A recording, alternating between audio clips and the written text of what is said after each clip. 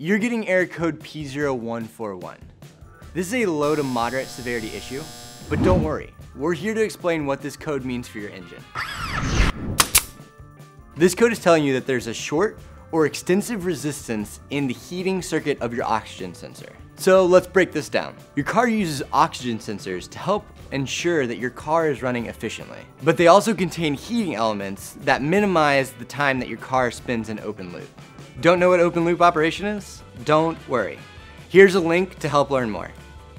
Going back to the oxygen sensors, your engine uses these to heat up faster in order to get to its most efficient state. Your car's downstream oxygen sensor also monitors the air quality coming out of the catalytic converter.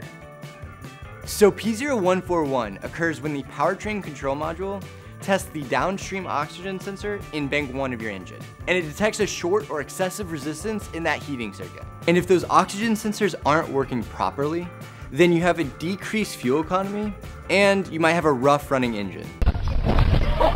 Some causes of P0141 are faulty rearmost oxygen sensor, faulty wiring or poor connection, the engine coolant temperature sensor is not operating correctly, or a faulty power control module.